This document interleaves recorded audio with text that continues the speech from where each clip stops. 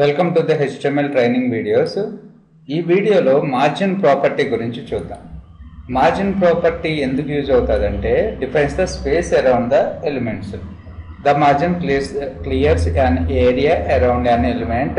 The margin does not have a background color and it is completely transparent. ఇప్పుడు ఇక్కడ నా HTML పేజ్లో రెండు పారాగ్రాఫ్స్ ఉన్నాయి. ఒక H1 ఎలిమెంట్ ఉంది, P ఎలిమెంట్ ఉంది, రెండు P ఎలిమెంట్స్ ఉన్నాయి. సో జనరల్గా అవుట్పుట్ ఎలా ఉంటుందో చూడండి. సో దీనికి ఈ పారాగ్రాఫ్కి స్పేస్ ఎంత ఉంది అంటే 10 పిక్సెల్ ఉంది. నేను ఈ స్పేస్ని మార్చాలి.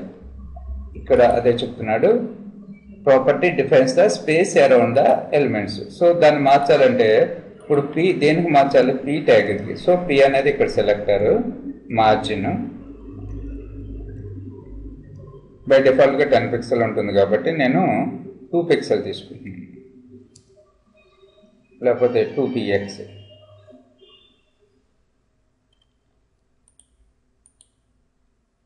చూడండి సైజ్ అనేది తగ్గిపోయింది. లేదు నాకు ఇంకా పెంచుకోవాలనుకుంటే ఫర్ ఎగ్జాంపుల్ 2 ఇస్తున్నాను.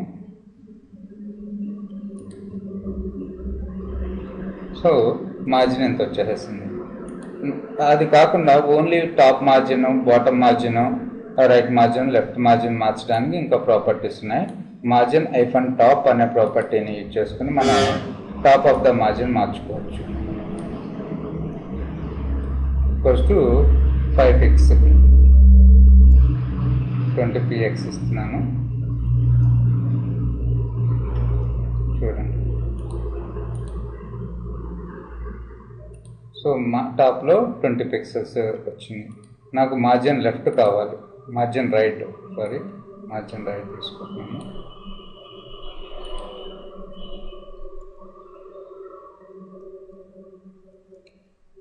మార్జిన్ రైట్ వచ్చేసి ఒక 40px అవ్వాలనుకుంటున్నాను.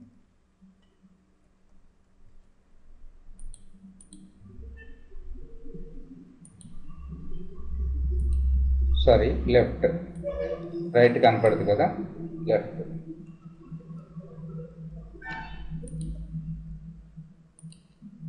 చూడండి, సో 20 పిక్సెల్ లెఫ్ట్కి, 40 పిక్సెల్ లెఫ్ట్కి వచ్చేసింది. ఈ విధంగా మనం లెఫ్ట్, టాప్, బాటమ్ కూడా మార్చుకోవచ్చు. లేకపోతే మనకి షార్ట్ హ్యాండ్ ప్రాపర్టీ ఉంది. మార్జిన్ తర్వాత ఏవేవి మార్చాలో ఆ వాల్యూస్ ఇస్తే సరిపోతుంది. ఇక్కడ చూడండి,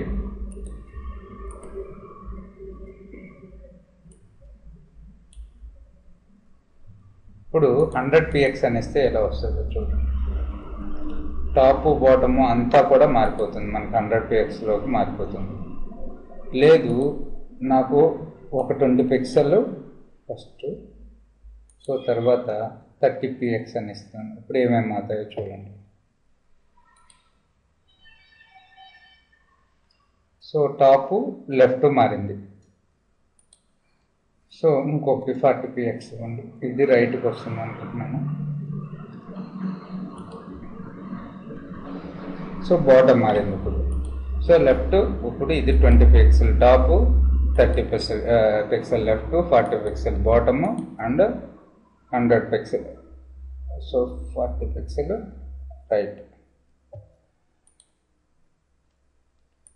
ఈ విధంగా మనం షార్ట్ హ్యాండ్ ప్రాపర్టీస్ని కూడా యూజ్ చేసుకుని మనం మన ఎలిమెంట్స్ యొక్క మార్జిన్స్ని మార్చుకోవచ్చు.